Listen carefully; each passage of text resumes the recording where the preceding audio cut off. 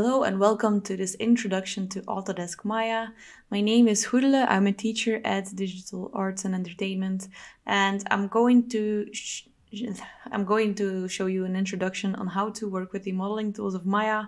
But first, I will talk a little bit about what is Autodesk, what is high poly modeling, low poly modeling, and yeah, that's what I'm gonna do. All right. So I'm gonna go over the interface. I'm also going to show you the basic primitives, which is basically they are basically your starter shapes. You can make any model with these basic primitives, but you'll see what that means later. Then you have modeling tools, which I will explain afterwards. And then I will show you how to render your newly created 3D model. So Autodesk. Autodesk is kind of the mother company of Maya. It's also the mother company of 3ds Max, of Shotgun, of Fusion. It actually has a lot of programs. The programs can actually be divided in 3 subjects. So you have the architecture and engineering. So you've probably heard of AutoCAD before. Then you have product design, and then you also have the media and entertainment collection, which is where we come in. So personally, I like using Maya. I think it's one of the greatest modeling softwares, but that's probably simply because I'm used to it the most. When I worked in a company, we used Maya all the time, and I've gotten really used to it. I really like the way their menus work. But if you're really used to, say, Blender or 3ds Max, that's probably gonna be your software that you're attached to the most. Maya is a bit hard to learn because it's a very deep program. It has a lot of stuff. You can do a lot of things with it. You have simulations, animations, rigging. You can do a lot of different subjects with it, which makes it difficult to learn. So the learning curve is kind of steep. But also it can be a little bit buggy sometimes, which you will probably notice the second that you'll start working in it. But all 3D modeling softwares are. They all have their quirks. So this is also a question that I get a lot. Why don't we use Blender? Because Blender is free and it's so awesome. But the thing is, Maya is an industry standard right now for animation. It's probably going to be in the industry for quite a long time. Blender is also awesome. Both softwares are really great, actually. And you could probably go on and discuss the pros and cons until eternity. So let's not do that. If you know the basics of low poly or high poly modeling for that matter, then it's transferable to different kinds of software, which is great. If you know how to model in Maya, it's going to take you a little time to learn to model in Blender, but at least you know all the principles already. So about those principles, here you see 2 examples of models. On the left you see one with a wireframe that is not very dense.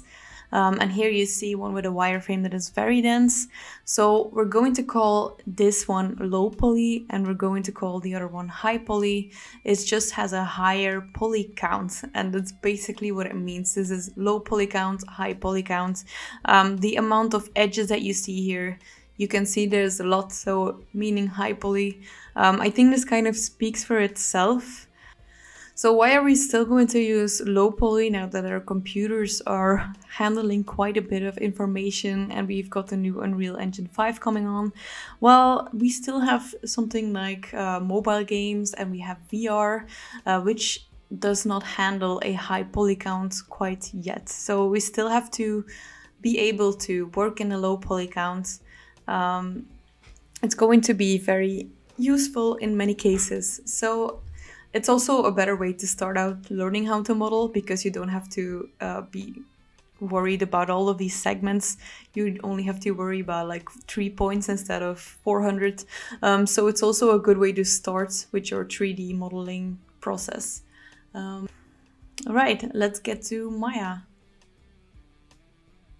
So here you see Maya. It might be that it looks different on your end.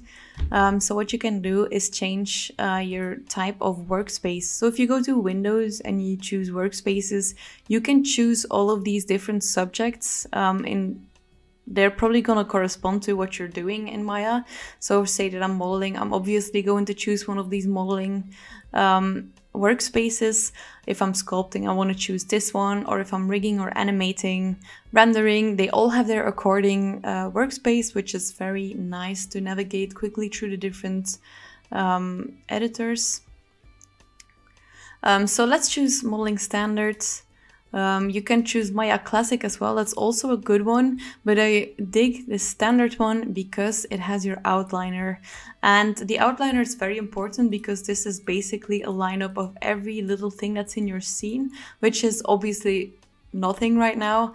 But the second that we're going to create some models here, then you'll start to see things popping up in here. Another important thing to notice is that you have this ribbon here, you have all of these different buttons here. They don't explain a lot, but that's because they are quick menus. These are very handy to just really quickly go to and click on if you know what they are. But you can also find all of these things in these menus at the top. So in here you have the poly modeling tab, and in there you can find your primitives, so you can see some different shapes in here. But you can also find the same thing in the create tab, and you can go to polygon primitives, and here you find the exact same things. So let's just go ahead and do that and create some primitive shapes. I'm gonna go and create, and I'm gonna say polygon primitives, and I'm going to press the double dotted line. Just so that this menu is staying here for a while now, which is pretty neat. So just drag it somewhere where it's handy for you. I'm gonna put it here, and let's just have some fun with these primitive shapes. So as I said before, primitive shapes are actually starter shapes.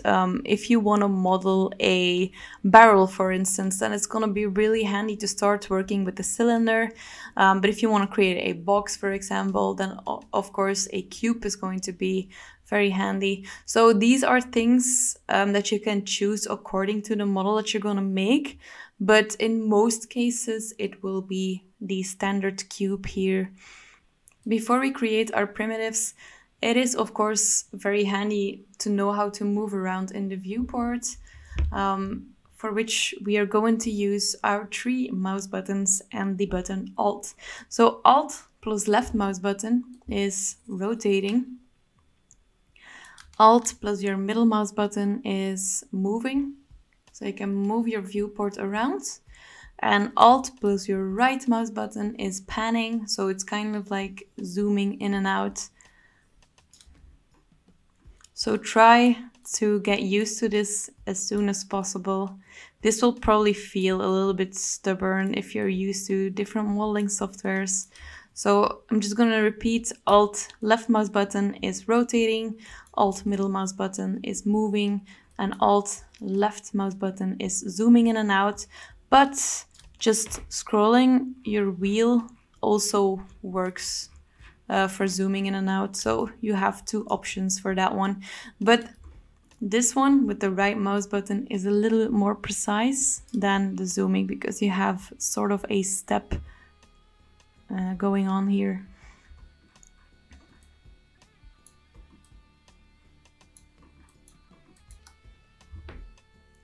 And right now we can begin to create our basic shapes. So I'm going to start with a cube, which is basically the starting point for many models. And when I click this, I automatically see a cube appear here. So the fact that it's appearing here, or if you see nothing, it all has to do with this option here. If your interactive creation is turned on or off, so if it's turned on, you're going to have to click and drag your cube. But if that option is turned off, then your cube is just going to appear, and you'll have to change the settings later on. So that's a big difference. Let's go for interactive creation. So I'll toggle that on and I'll create my cube, and I'll just click and drag for the ground plane, and I click and drag to set my height. And then I can also click and drag to set my amount of subdivisions. So let's keep it low.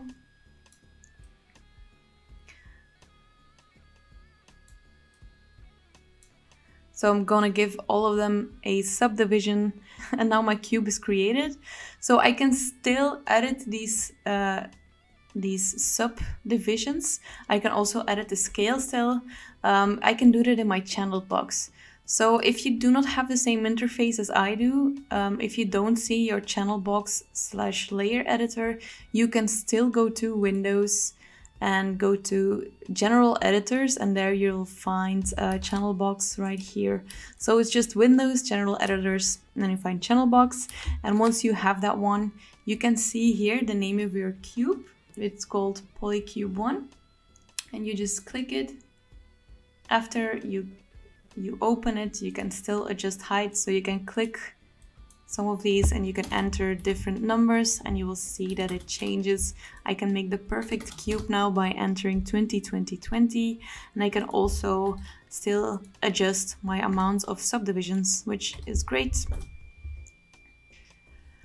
I also am quickly going to show you how to move it around. So if I want to create more objects, they're gonna pop up here, and it's not that handy to have a big cube in a way. So these are 3 buttons that are going to be super important. You're probably not gonna forget them because you'll use them all the time, and they are W, E, and R.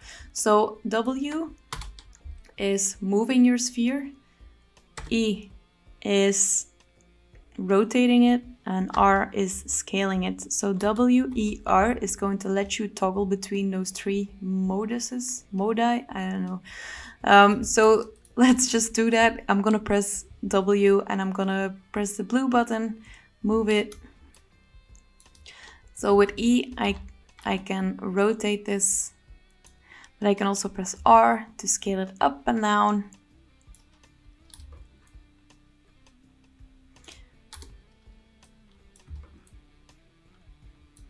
And you'll see that these translations, these modifications, that they are added in your channel box right here. So as you can see, I've rotated my Z-axis to -37. So if I just put that back to 0, then my box is going to be straight again. I can also mess around with the scale. So selecting multiple of these is just using the Shift button and clicking more than one. And then you can enter some sort of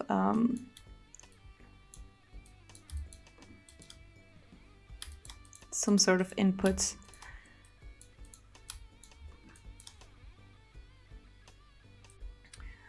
So you can take your time to test all of these out. I would suggest clicking on all of them and just see what they do. And then maybe also going into your channel box and editing some subdivisions, some heights, just to get used to what that does and how that feels.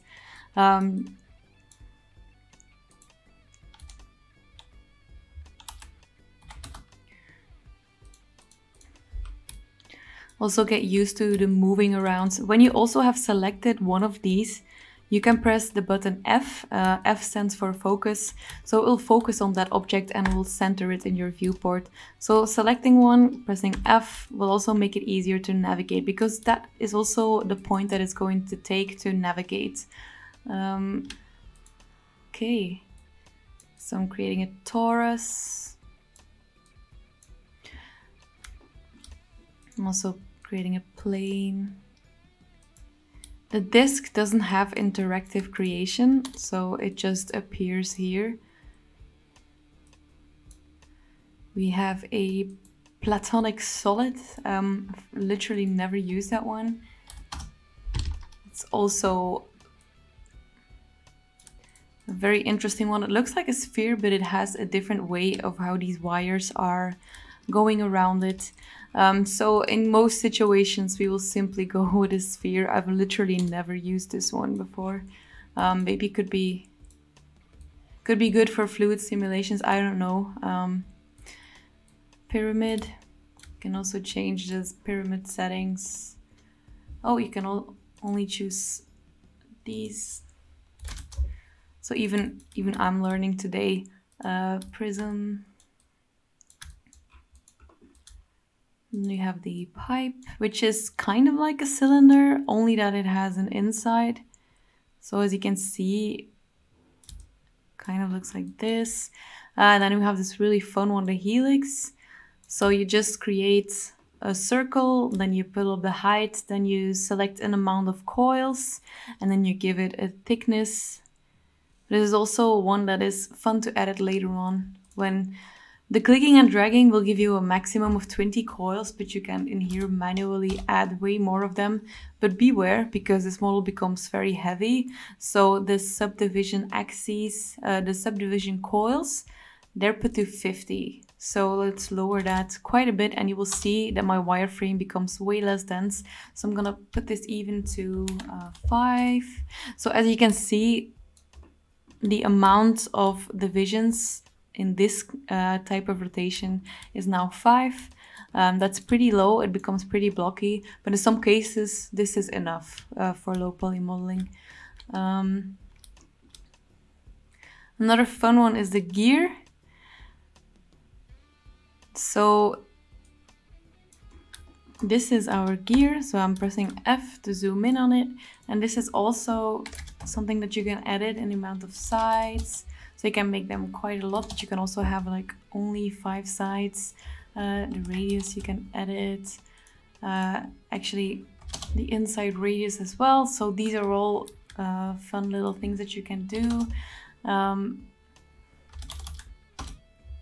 So you can even give it like a twist or a taper. So this is pretty customizable. Okay, so the taper is giving me very strange effects. Let's go lesser then. So it's tapering a little bit inward, but it's also giving me a bit of a faulty mesh. So the mesh is inside out at the bottom here. That's why it's becoming black. So what if we do 1.5? Okay, so that's giving me something, 1.5. So these are all really fun little tests that you can do. Almost looks like whipped cream in some areas. So, okay, we have tried most of these out. We have also a soccer ball. We can drag that one on the grid. Also something that I'll probably never use. We have the super ellipse, but it's just a it looks like a sphere, but as you can see, it has a lot of settings, which I'm not going to go over entirely. But as you can see, we have a lot of starter shapes, and these are they are enough to create any type of model of. So what I'm going to do is I'll select these now, all of them, so I can just click drag and they will all be selected.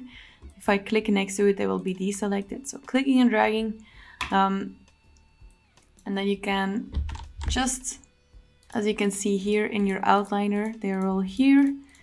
You can just delete them because we're not going to need them for now.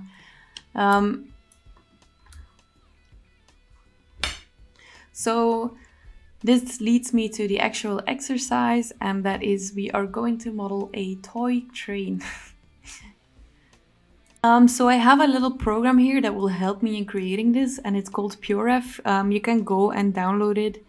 It's just a program that makes sure that my reference is always put on top, but you can also put reference anywhere, maybe on your second screen. I just think PureRef is really handy because you get to look at your reference all the time, from the beginning to the end.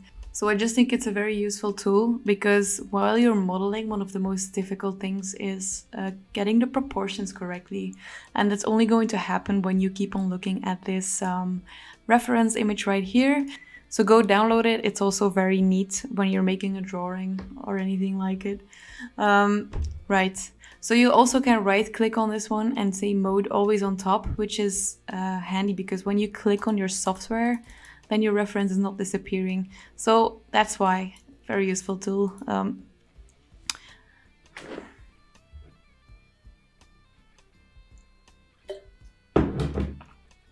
And let's just make this straight to begin with. So we're just going to safely model all of these parts after each other.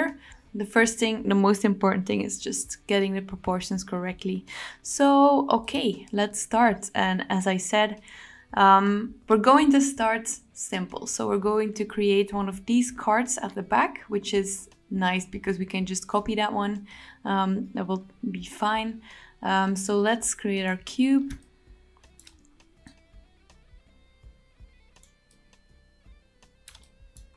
So rotate around when you create your cube, because otherwise you might create something different than you had intended. And let's go into our channel box. I can still do the click dragging thing. If you do not want to do this, but you want to edit the subdivisions later, you can just press Q. So Q is the shortcut for complete tool. Then you're done with the creation process and it's finished. It's going to be the same for all the tools that you use in this software. So just Q when you're done with creating process. Right, so the important thing that we're gonna do right now is making sure that this is put into the middle. You can also change your perspective by pressing your spacebar and then clicking and dragging to all of these views. So spacebar, clicking, and then going to perspective view, left view, top view, or any of those is going to make you go to, say, front view, left view, top perspective view. So some people might have started out into this quad view here, and then maybe have just put this to the side, but you can also navigate through those cycles here. So you can have two different kind of perspective view. You can have 4 different ones, but you can also just work with this one and then just press spacebar and go to a different view if you want to go anywhere else. Also, it's pretty sensitive as to where you click and drag, because now you have your perspective moduses. But if you do it on top, you also have already different settings. At the bottom, you'll have more different settings, but that's something for later. You can just click and drag, keep it on the Maya button, and then you'll get to your perspectives. So it's a very important step that we go into front view and make sure that this object is centered. So what we're going to do is put our y-axis to 0. So that is centered, which is great. I'm also going to center it in this way. So I want it to be on the center here, but I can also just put 0 here.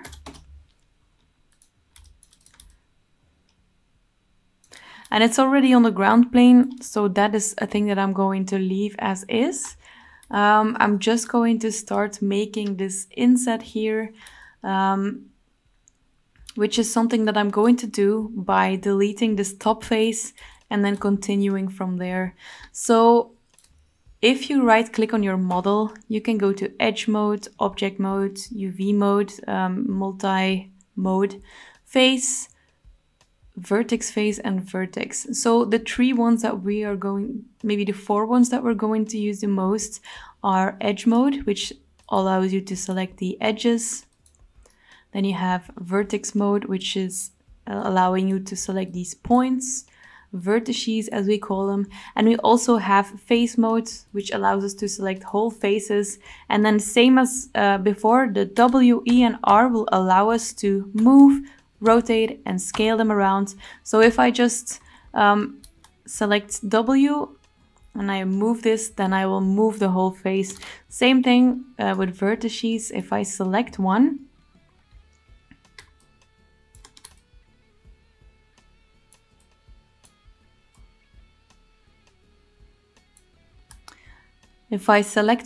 and I move it upwards, then that vertice will move as well.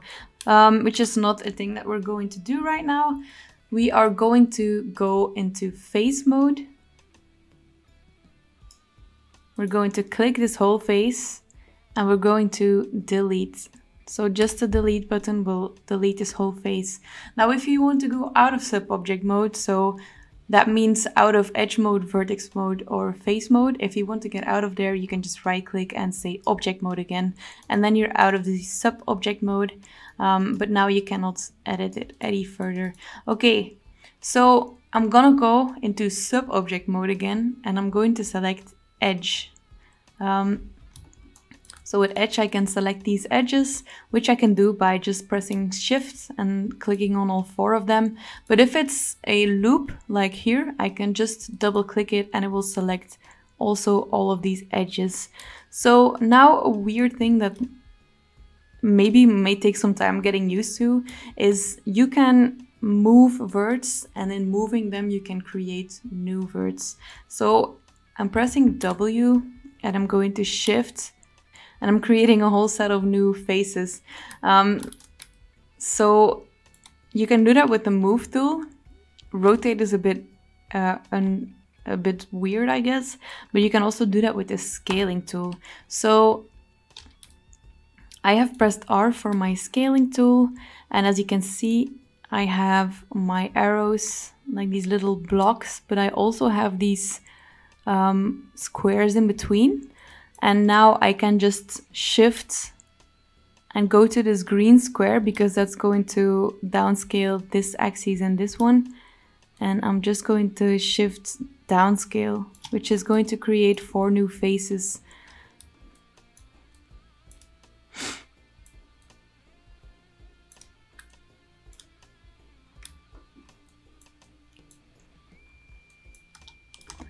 And once that's done, you can press W and shift, move downwards to create our inner border.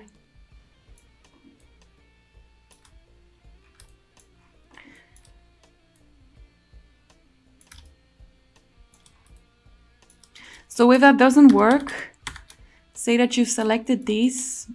Okay, let me try to mimic the error. If that doesn't work, it might be that you're shift dragging in edge that's not at the end, like this one. If you have by accident 2 edges at the top of each other and you try to do the shift thing, it's going to give a very strange result. So make sure that you don't have a double edge. You can double check that by selecting either of those and moving it around a bit. And if you want to delete the entire edge, you can say Control Backspace. And I'm pretty sure for most people this was working out just fine. So I can select this open edge again, double click, I shift downscale, and now I'm going to press W and shift, move it downwards. So that was the first step. Make sure that it's not going through your bottom side like this. We just want to keep a bit of spacing in there. And then we're going to close this up as well. So I'm going to select 2 opponent edges. I'm selecting this one. I press Shift and I click the opposite one, like that. And I'm going to do my first modeling thing. It's the first modeling tool. And you can access that by pressing the Shift button, right-clicking, and dragging all the way down to bridge. So bridge will build a bridge between these 2 edges, really. So I have done that now, and as you can see, it is closed. So for any modeling tool, you can go to Shift, right-click, and you select any of these options. I'm going to explain, of course, way more of these later, but here you can find all your modeling tools.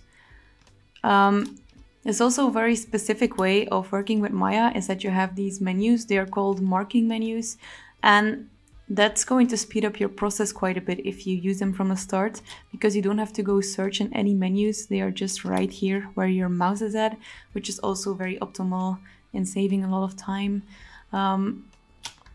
So that was that. I think we have our first little part here, the back part. Make sure that the proportions are kind of okay. I think mine is a little bit too thick, which is why I'm going to select my faces here. And I'm again going to Shift double click so I have the entire loop. And I'm going to scale again. this time with this yellow one, and I'm going to upscale this so that it becomes a little bit finer. As you can see, if I just up or downscale this, I can make this a little bit more thin.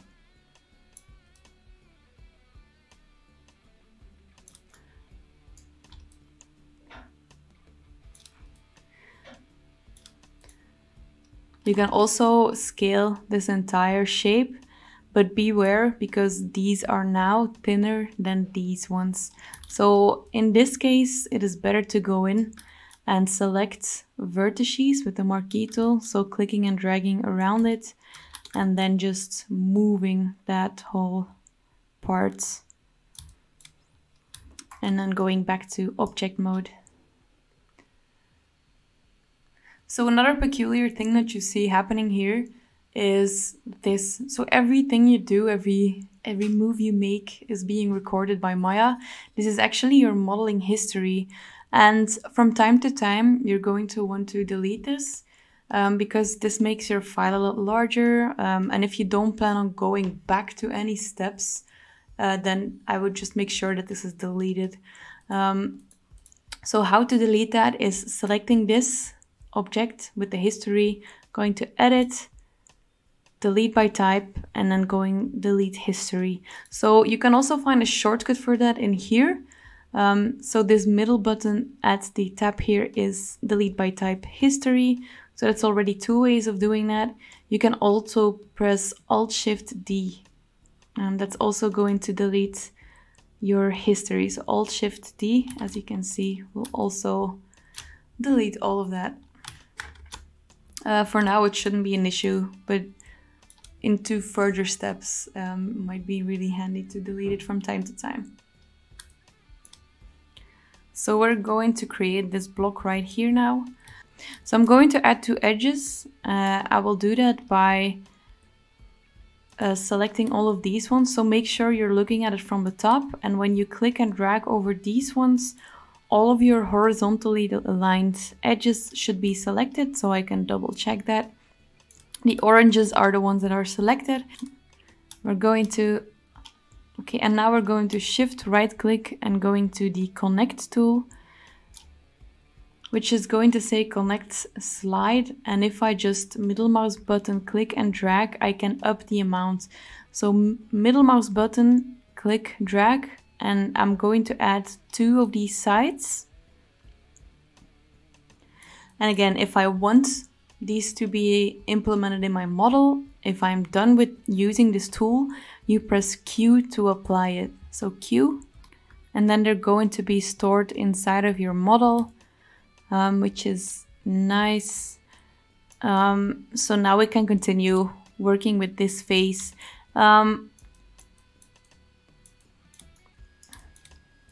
If for some reason that tool didn't work, I'm just going to show you another way, is you can also select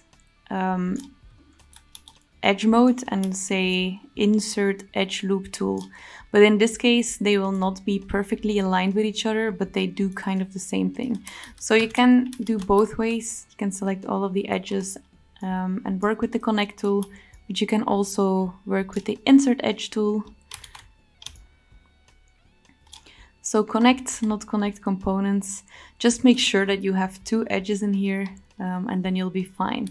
The next step that we're going to do is selecting the face here. So again, I'm going to right click, go into face mode.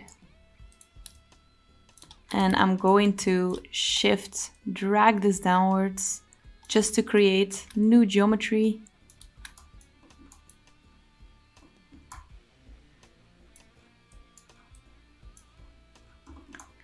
And as you can see at the top here, it sticks out a bit. So what I'm going to do is select this face at the front.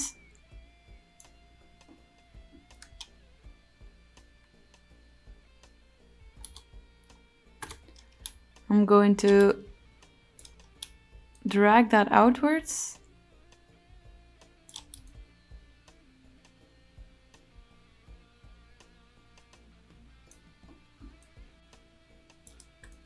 But now I want the front to be a little bit smaller. So I will again go into edge mode and this time I will insert edge loop tool, and I will insert an edge here. Voila. So if I'm done with the insert edge loop tool, I can press Q because I don't want to use the tool anymore. And now I'm going to face mode, select these ones, just press the delete button. We don't need them anymore. And now we again have an open mesh, and I'm going to go in edge mode again and select my opposite edges, and you already know this one, it's the bridge tool. So I can now bridge and again bridge.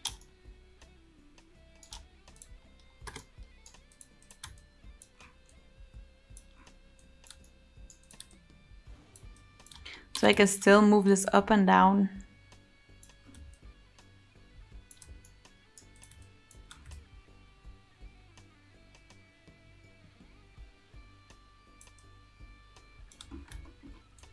Now, a thing that we're having is it's resting onto this ground plane here, so it's actually going through the floor. So I'm going to move my whole shape upwards, and I will guess a little bit where my wheels should go. I think they will come a little bit lower than this bottom part, as you can see in my ref here.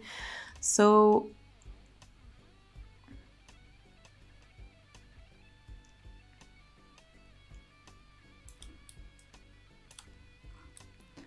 moving that upwards will help.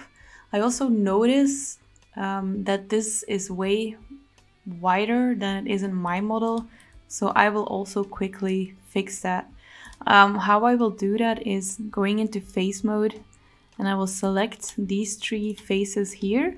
I will also select them on the opposite side, 1, 2, 3. And I will just go into scaling, so I press R.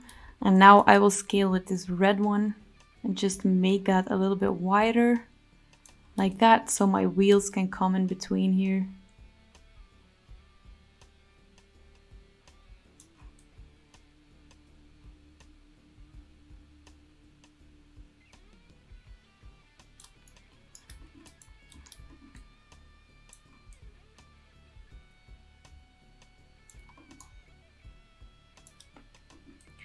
So another thing that I'm going to do is clean up these edges because I'm actually not using them for anything.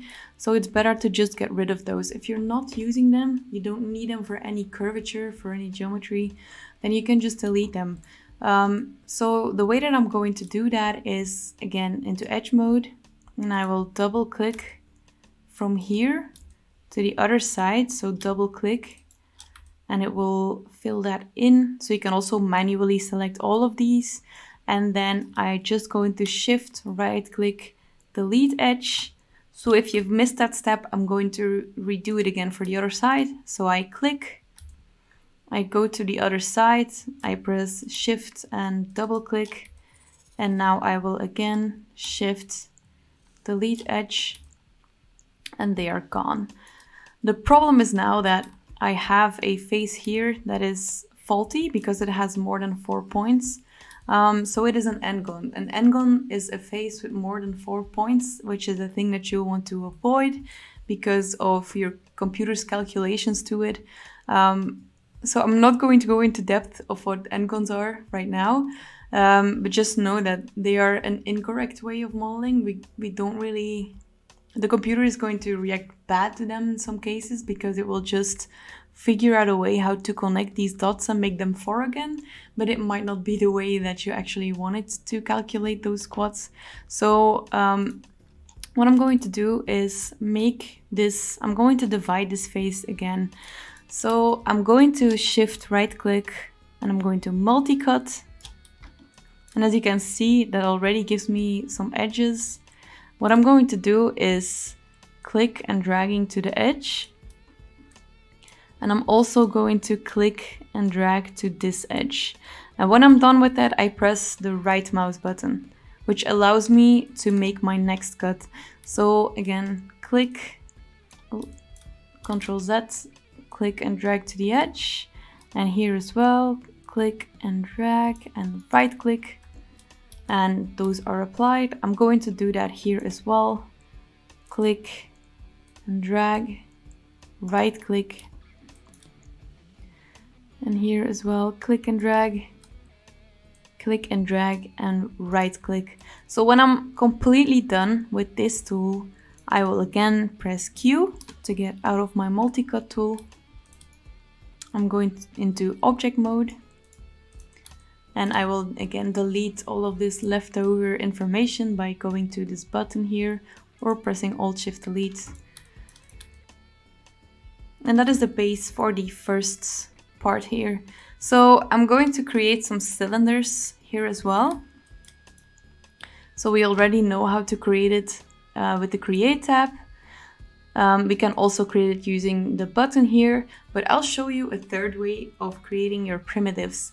So if you're really into modeling fast and getting as fast as possible, you can also just create it into the viewport here. I'm going to press Shift, I'm going to right click, and now as well I have the same menu, so I can press cylinder and we'll say drag the base on the grid, pull up for height.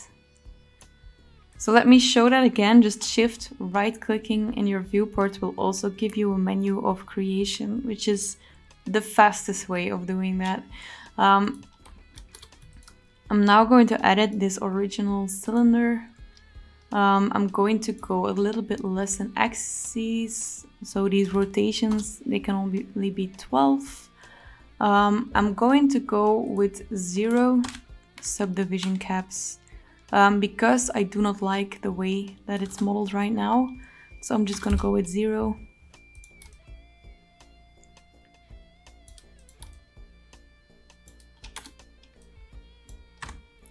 And I will manually connect these edges because I want quads and I do not want triangles.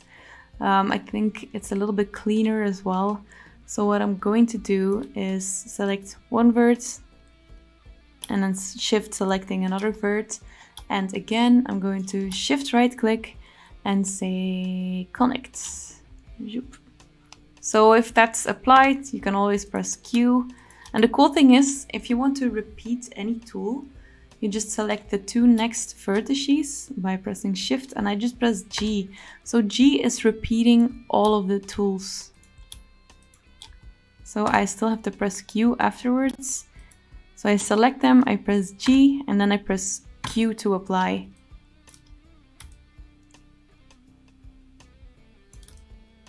So let me show that here as well. I can connect these, I press Q, but I can also repeat my tool by pressing G and then Q again. G, Q.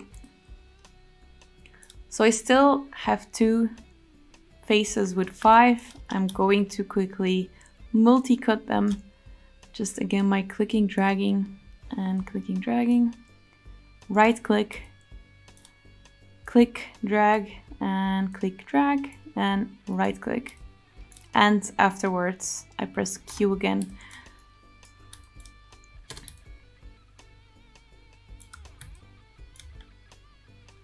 So again, I'll delete history and I will rotate this 90 degrees. So if you just do it manually, you cannot really guess where it should be. So I would just enter it here, 90 degrees, and that is fine.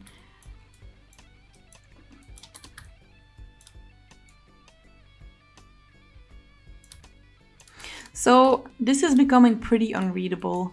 And I'm going to show you a few ways of how to make that readable again. So first of all, you can go into shading and say wireframe on top of shaded. So if you show that, you can also see your wireframe. So you can see how many edges your model has. You can also turn that off again. It's also all into the buttons at the top here. So you can toggle them on and off. You can also look at only the wireframe.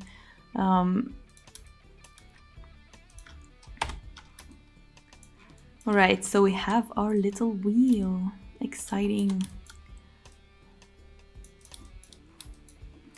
Another way of doing it is generating a little bit of shadow into your viewport, which you can do by going to rendering at the top here and then selecting your viewport 2.0 settings with the box next to it. And you just go to screen space ambient occlusion. So ambient occlusion is more like a contact shadow. It's the shadow into the creases of your objects. You can also edit the amount and the radius, which is also making this a bit more readable.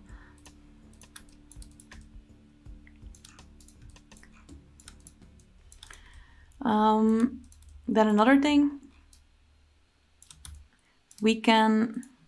so now we can simply duplicate this wheel. I will shift drag the whole shape so I can see now 2 cylinders here. Now I can select both of these cylinders, and again I can shift drag them here and just make sure that they are pressed against it. And now I have my first card. I can still, of course, move these ones around. Maybe this is better at the back. Something like that.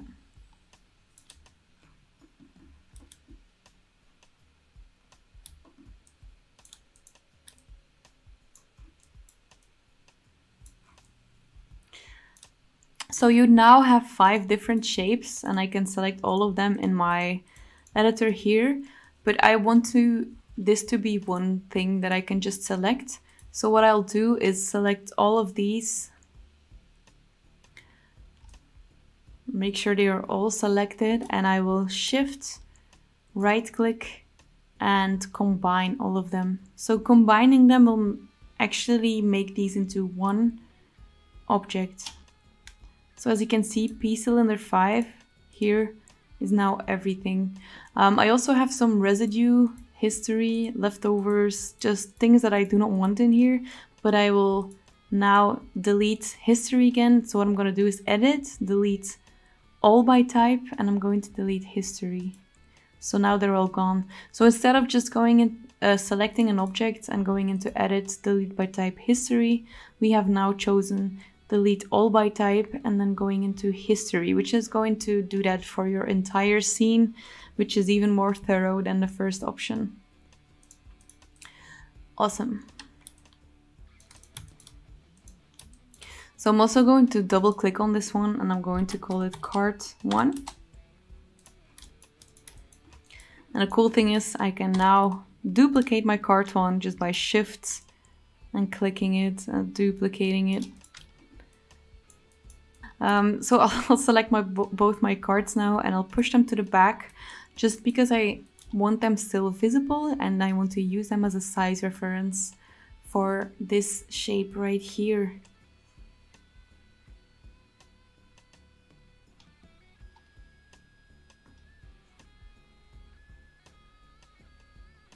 Alrighty, let's get into the creation of this top part here. I will again start off with a cube.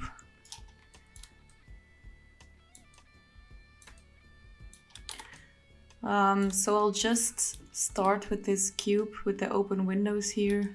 I am going to edit this in my channel box. I will just put equal values because I kind of want this to be cubical. So 20.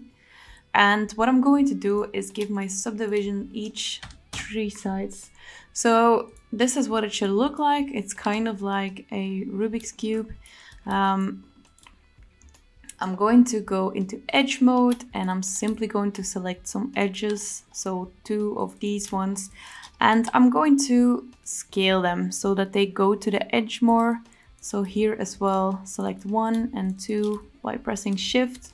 And I'm going to scale only using one direction, just so that they are pushed to the edges more. So repeat the step again. Should look like this. And now I will go into face mode and I will delete these bigger faces because I kind of want them to be windows. And what I will do now is a thing that we've done before. It's selecting our open borders. So I'm going to edge mode again. I will select this one by double clicking it, and I will shift, move it inside, move it inwards so that it looks like this. So let me repeat that step. I select this by double clicking and I perform shifts, bring it inwards. And that's the thing that I will do for all sides. So double click, shift, move it with the arrow. And in this case, now that I have two sides, they will kind of come closely together in the edges here, which is what we want. So now again, shift, bring it inwards. And that is what it should look like. So they're kind of touching in the middle here, but not quite. So that's not perfect yet. I will now fix that. I will go into right click vertex mode. So yeah. I will go into vertex mode and I will select these two vertices and I will shift right click and say merge vertices and again merge vertices.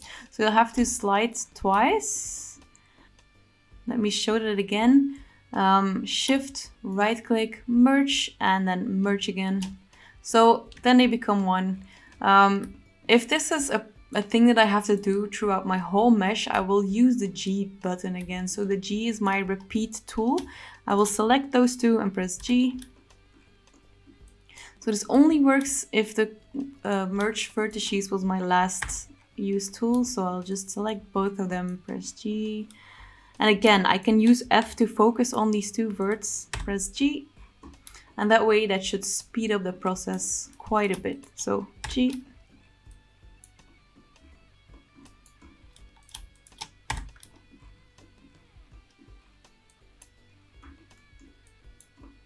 So G should work. It's a standard shortcut for everyone. Unless you already have changed some of those shortcuts, then it will not work.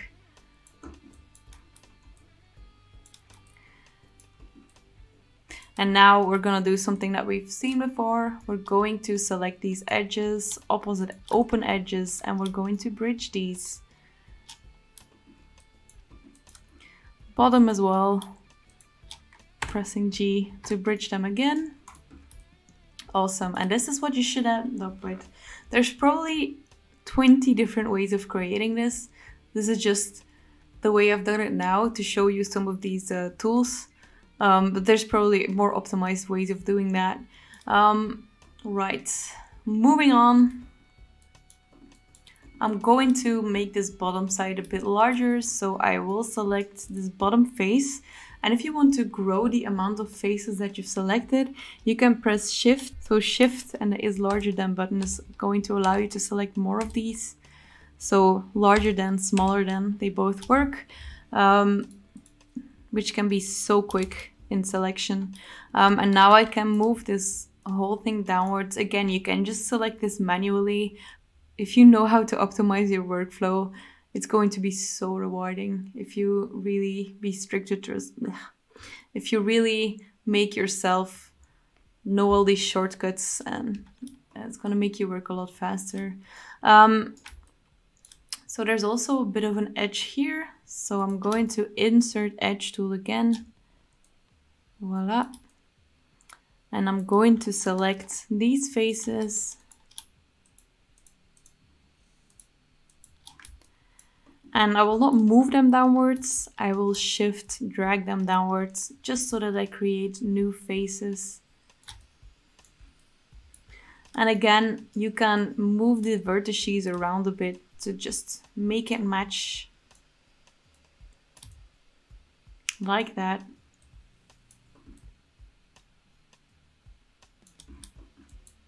So now we're going to create these rounded off edges, and I will simply do that by creating new geometry and then moving stuff around.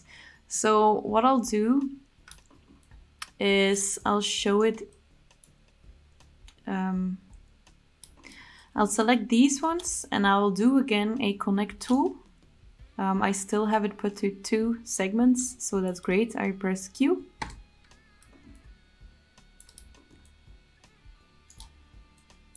So I'll do it for the top ones as well. Connect tool, Q, and in here I will just make one, connect components, connect tool, and I'll just make it one again, press Q.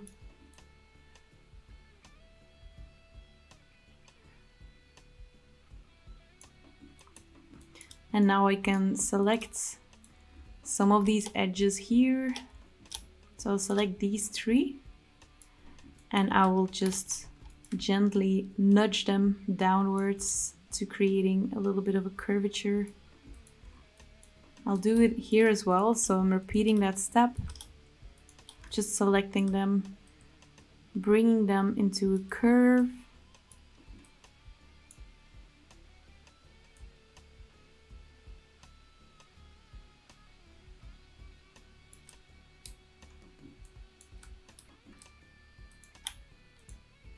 Can do that for these ones as well. Can create it a bit by nudging them to the side. Of course, upwards, it's not gonna give me a great result, so I'll just leave it like that for now. Sometimes you'll have to zoom in to select the right parts. Alrighty. So this is what you should have right now. Something like that. It's also not centered. Bad me. So I'll put that to 0 again. I will delete the history.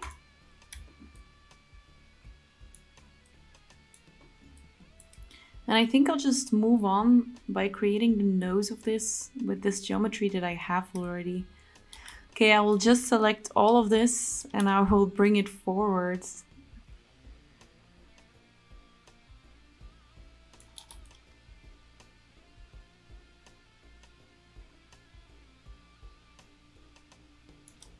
So it's still a bit thick, so I'm going to insert an edge again here at the front. And now I will select these 3 faces and move it downwards.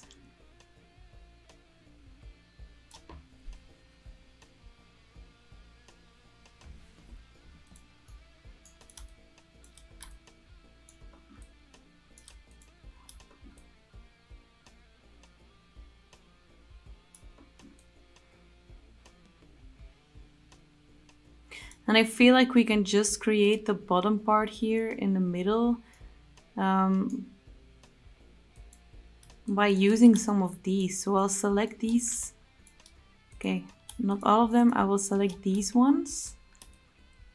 I will leave this open just to have a little bit of negative space. And now again, I will shift drag downwards. If you want to copy stuff, you always have to press shift. So now it's kind of like I've created a box at the bottom, but I will still make it a bit smaller. So I'll select these faces, and if I now downscale them in this way, I get some more space for my wheels.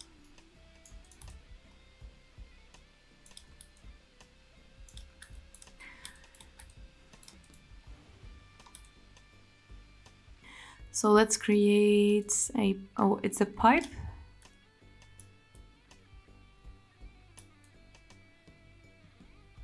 So let's create a pipe. Let's rotate it 90 degrees.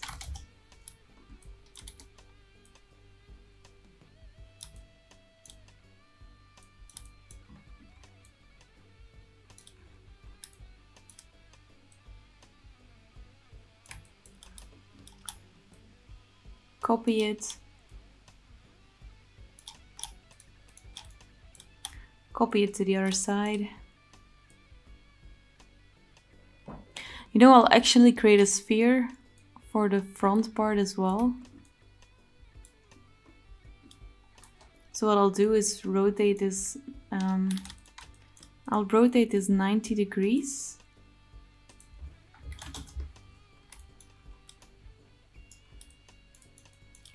And then I'll select a ring and just going with my shift and my larger than sign. I have no idea what it's called. So, and now I'll just move this. Okay, I know it's not perfect. I'd actually have to add in an edge here.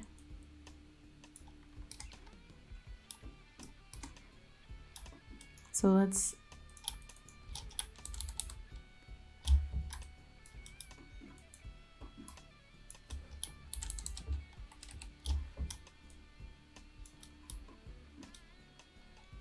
one less, right? And now I can just pull that outwards.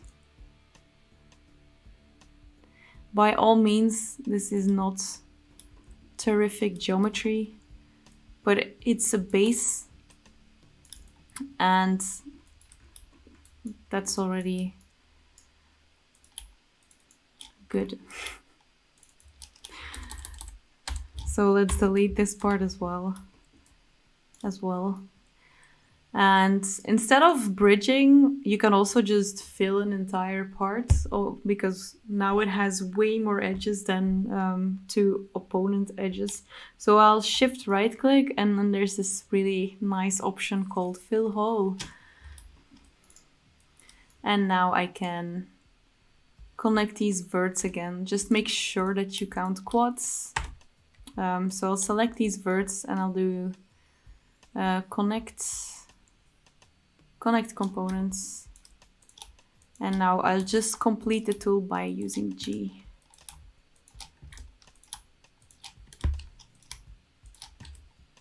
So you don't have to follow this along, it will already work if you don't fix this. If I'm going too fast, I would say take your time for this. And now I can just move that. My translate X can be 0.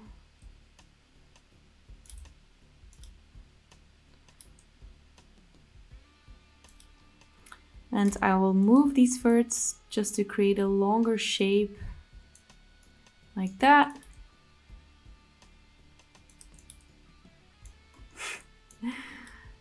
And it's starting to look like my train. For the front part, you can just create another box. So cube. This one's fairly easy. You just center it. Ooh, too much center. I just center it, and then I'll just play around with my vertices to create the same effect as is here. So I just go by selecting verts. So just selecting and moving, so that it kind of starts to look like your reference. Always double check which ones you have selected. Like that. And to finish it off, I'm just going to put a cylinder on the top.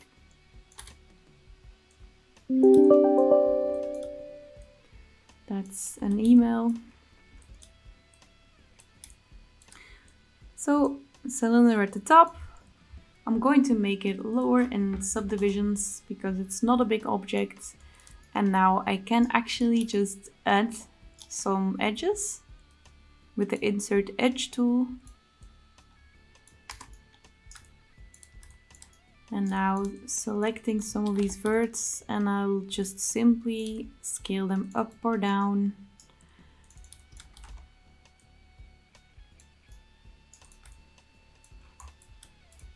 Like that.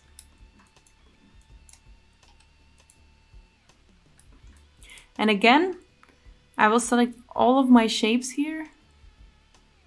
I will delete all by type history. And I'm going to shift right click and combine them so that they have become one shape, and then again delete all by type history.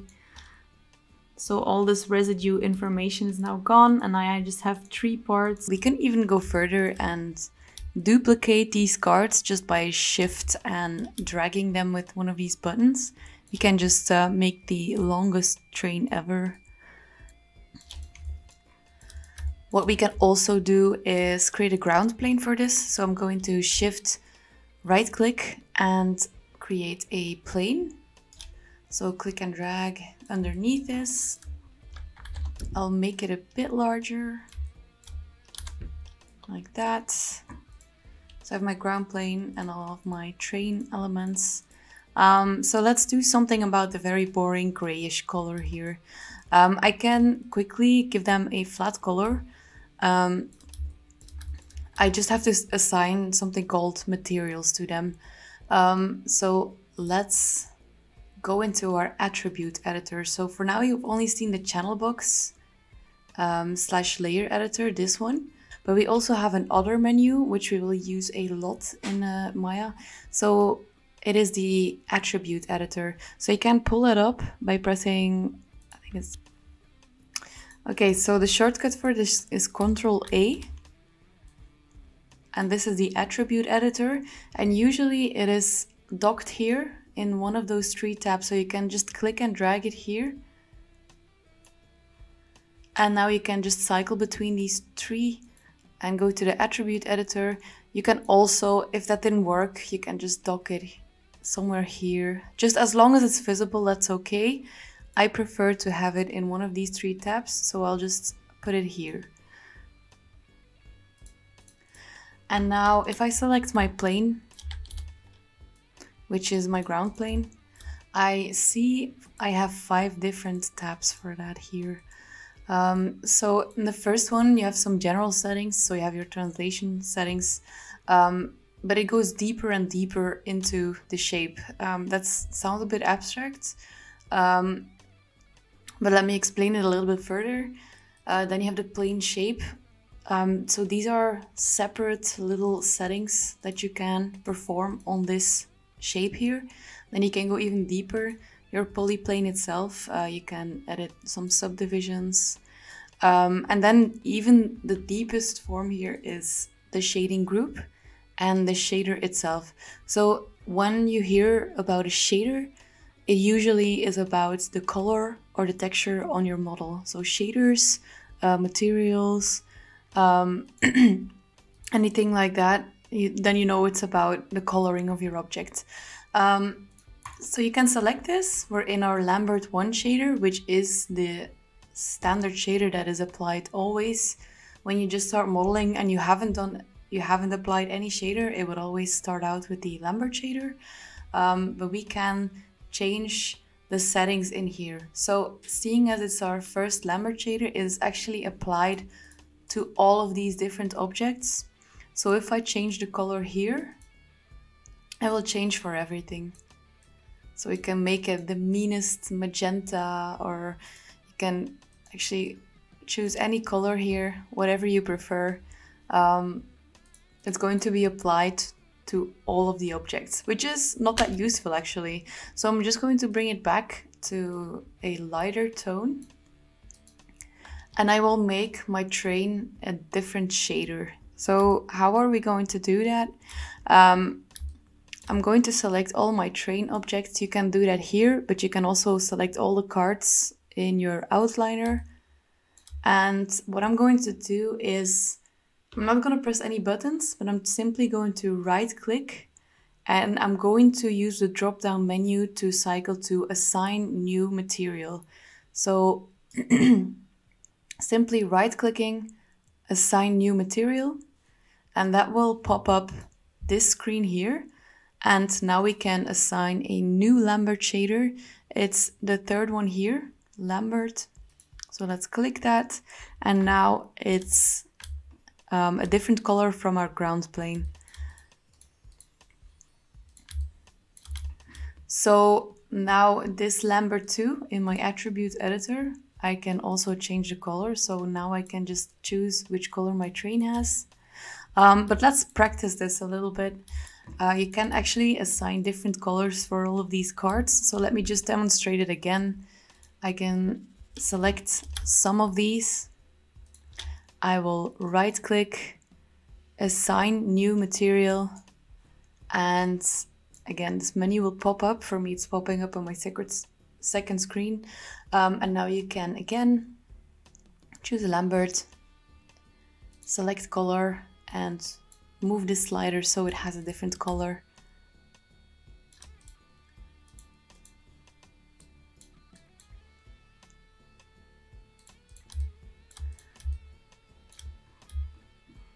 So now you have some different colors here. This can be fun for indicating which prop is which. These are just basic colors. You will probably never ever use them when you're in production, because then you will use some other kinds of shaders really. So for now, it's really nice for like color coding your objects. Can be helpful for selecting them as well. But now you know how to assign some different colors to this. There's of course a way deeper and more elaborate explanation to this. There's also a whole menu in creating and editing these. It's called the hypershade. So if you want to mess around with your shaders further, you can click this blue ball at the top here, and that will open your shader library. And in here you can also select all your shaders and you can edit them.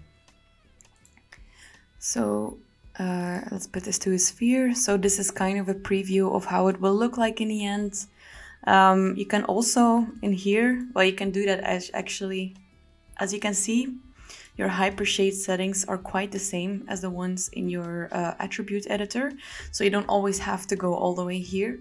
But you can also edit the transparency, making it a little bit see-through, as you can see. This can also be very useful to work with if you really want to see which faces or planes are lying on top of each other.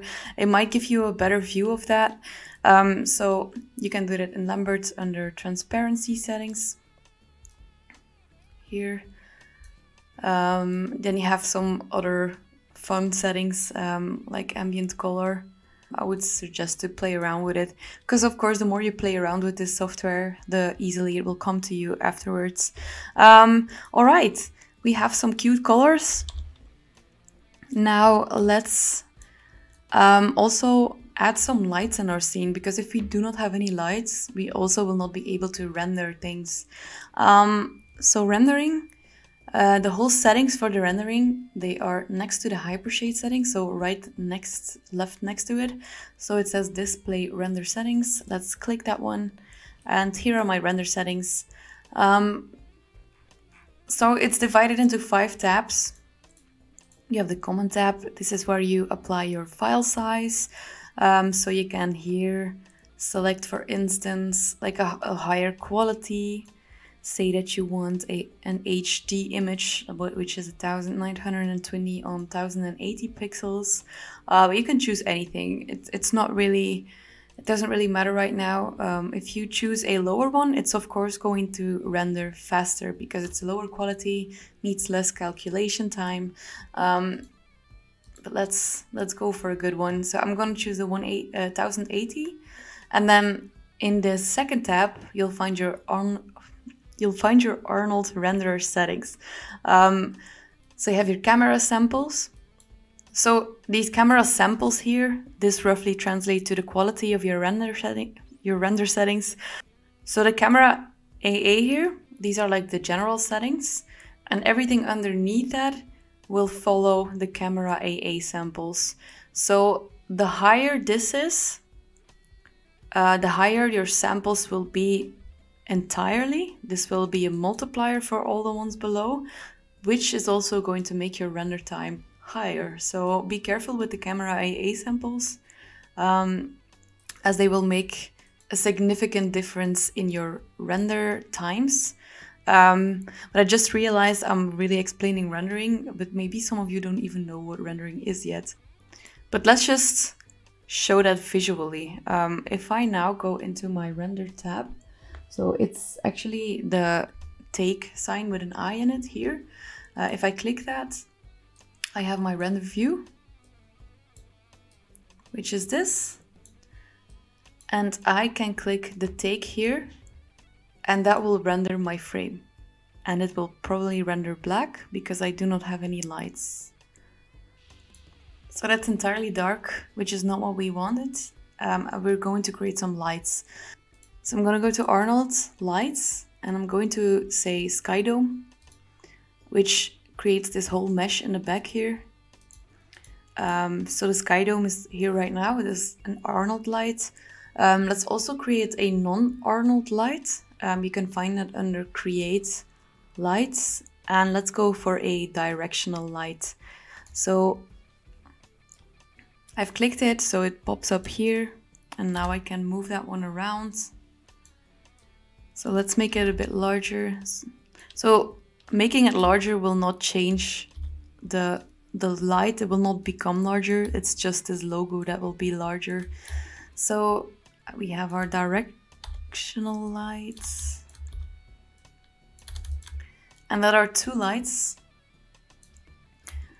So quickly to explain them, sky dome light is like a global light. This will kind of mimic a cloudy, overcast day. It doesn't really have directional sunlight.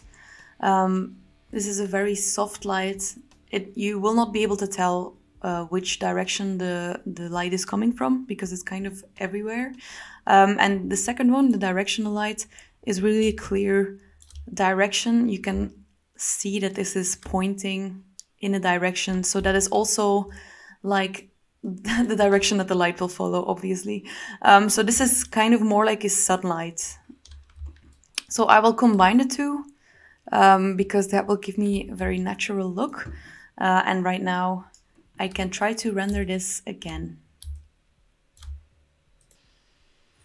That's basically what it does. It slowly calculates the light into the shape here.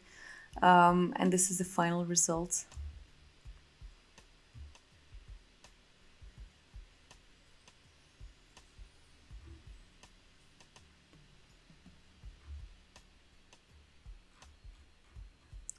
So just to reiterate on the 2 lights, so the sky dome will give you these really soft shadows, and the directional light is the one that gives you these really harsh shadow lines that really make it come from one direction. So that's the difference between the 2.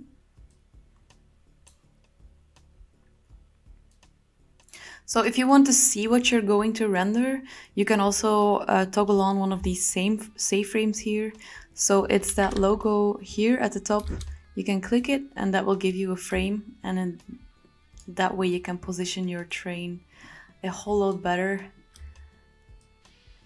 So it takes a while because I'm rendering in a very high quality. It's my full HD settings. And again, you can clearly indicate my directional shadows, which is this outline here in the front. And my sky dome light is the soft shadows on the bottom here. Also, the soft shadow is actually in between the creases everywhere. It's kind of an ambient occlusion shadow. So yeah, that's that. To save this file, that might be cool as well. Maybe you can show off your first creation to someone. So you can file, go to file, the drop down, save image, press that, and then you can just save it anywhere you like. Just a very important remark is when you save it, it's going to look a little bit darker if you save it as a raw image. So what you do is save this as a color managed image, and it will look exactly the same as it does here in your render view. So don't forget, while you save, turn on the color managed image, because otherwise it will be a little bit darker than what you see here. All right, I think that was it for today. I hope you will learn something new. I hope you can start practicing a little bit. I would say start with some really simple props, start fiddling around, and use the marking menus a lot because they will help you speed up the process so much. So I hope you learned something new today, and good luck with it. Bye!